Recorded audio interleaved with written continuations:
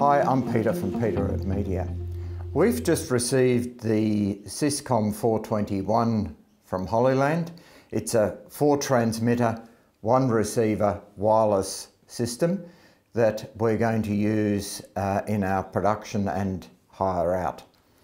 Every wireless system has a certain amount of latency, and today I want to see whether the published figures of 0.07 seconds in the Hollyland catalogue pan out to real life figures. We're going to set up a transmitter and a receiver, and we're going to record some pictures from the receiver, as well as recording the analog audio from the camera mic that we're going to set up in front of the camera. We're going to set our systems up probably about 50 metres apart to make sure that the RF system works reasonably well. So first of all, let me explain a few things. Video delay in an RF system is inevitable. The video signal needs to be encoded at the transmitter and decoded at the receiver. This will add an amount of delay or latency.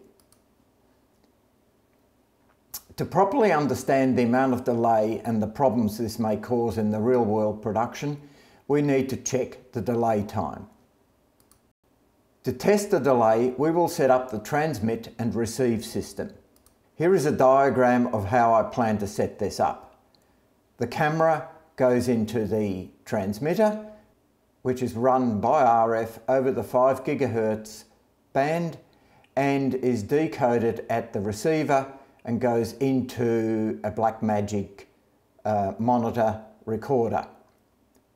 At the same time, I'm going to set up a microphone and run a microphone lead all the way to my second input of the monitor. I'm then going to set up a clap test. In this case, I'm using a little application I found on the internet. The video from the receiver goes to the Blackmagic monitor recorder, and it's going to have embedded audio on channel 1. I'm going to set up the Blackmagic recorder so that the analog audio from the mic goes to channel 2. We then record a sample file. This sample file we'll then take into our edit system, and we'll have a look at the difference in the audio claps between channel 1 and channel 2. This will give us an indication of the delay in the system. The Holland Syscom 421 has a few setup procedures in the transmitter, and I'm going to have a look at the differences this may make. There are some different settings in the menu. Scene mode has picture mode, balance mode and speed mode. I would imagine the picture mode is for the best quality picture. A balance mode is for picture quality and speed is purely for speed. The manual doesn't explain whether you need to reset the whole system or not.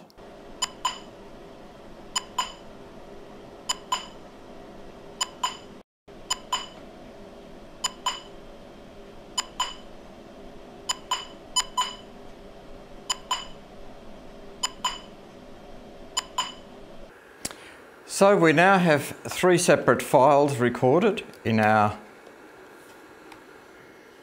Blackmagic recorder, and we're going to go and see which one of these has the lowest latency. Remember, we had picture mode, balance mode and speed mode. I wonder if there's a difference.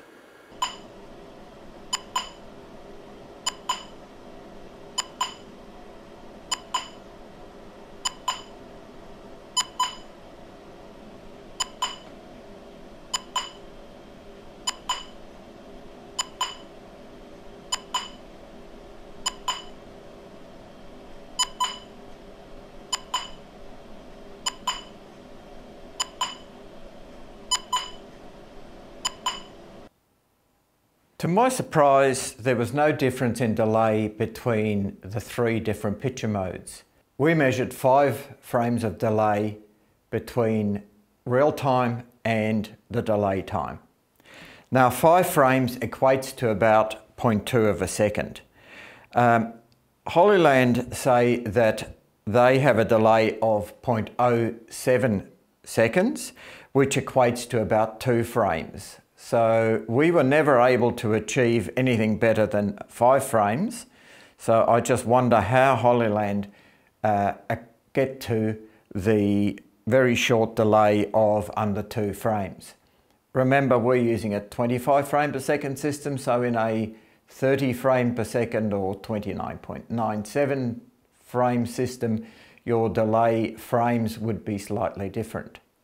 However, the delay time of 0.2 of a second, which is what we measured, and 0.07 of a second, which is what Hollyland claim, are really the same whether you use this system in a 25 frame per second situation or in a 30 frame per second situation, which you would use in North America.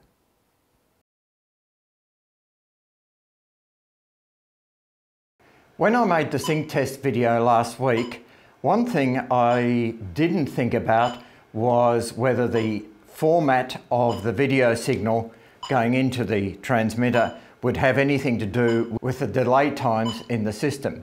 So I'm back here and I've hooked up my Hollyland 421 Syscom unit, and this time I'm running the camera at 720/50p back into my Blackmagic recorder, where I'm recording 1 channel of audio direct and 1 channel of audio through the wireless system. So we'll go back into the edit suite to see whether the delay times have changed substantially. Remember that Hollyland claim a delay down to as low as 0.07 of a second, and the best we could get was 0.2 of a second. So let's go back into the edit suite and see what happens.